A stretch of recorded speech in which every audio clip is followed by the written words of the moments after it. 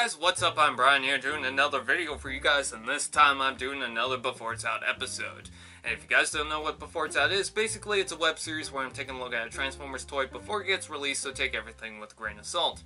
Today we are taking a look at the Leader Class Generations Rodimus Prime, which is kind of funny because I just bought the Titans Returns Hot Rod a couple weeks ago because I don't have a good size Hot Rod in my collection, and then this shows up and it does both Hot Rod and Rodimus.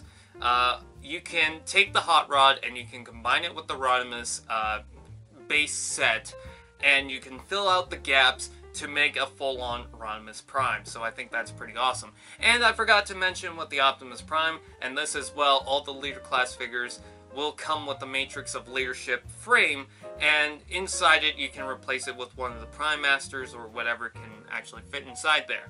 So anyways, taking a look at this, the alt mode for the Hot Rod looks very nice, very clean. I like the aesthetic of it, I like the look of it, I love the style. I think it's just amazing to look at. It really looks like the original Hot Rod. It's got the big spoiler wings, which is great, the nice big smoke whatever pipes on the side, which look very nice. Unfortunately, I can't find a stock image of the Hot Rod itself to use. Just go to Google, but the Hot Rod itself looks fantastic. It looks like Hot Rod, even more so than the Titans Returns one. So I'm kind of jealous that I didn't get this one right away, but it still looks cool. It's got the nice shaping to it, the nice design, the legs and the arms and everything. And this is also supposed to combine with the trailer itself, which is amazing. Now, Rodimus Prime with the trailer itself, that forms the majority of Rodimus Prime, looks pretty cool. The pipes don't really follow up with the thing too well. I think they could have changed it up to look a little better, but overall, it's not bad. I like the flames coming off the side.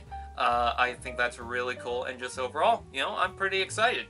And then taking a look at the Rodimus Prime itself, looks amazing. And it comes in 3 parts too, so it's not just the one set. You got the lower arms that connect to the legs, and then you have the lower body, and then some bit of the chest that forms up top, and then Hot Rod would form the majority of the chest.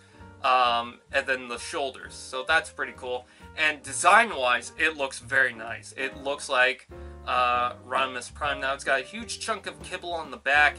Honestly, with everything going on and them trying to make a simple Transformer, like, I know a third-party company can do a really complex Transformer out of this, but as far as a Hasbro design is concerned, this is really not too bad.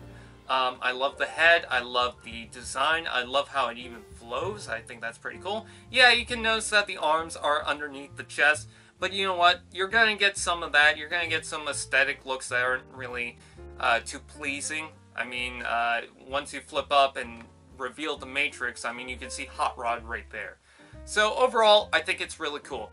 I'm excited for this. I'm excited for Rodimus Prime. What do you guys think? I want a Hot Rod and a Rodimus Prime. I think that's cool that we're getting a set with both.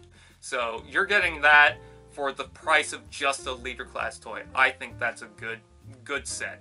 So with that out of the way, I thank you guys for watching. Please like, comment, share, subscribe, and all those fun doodads, and I'll see you guys next time.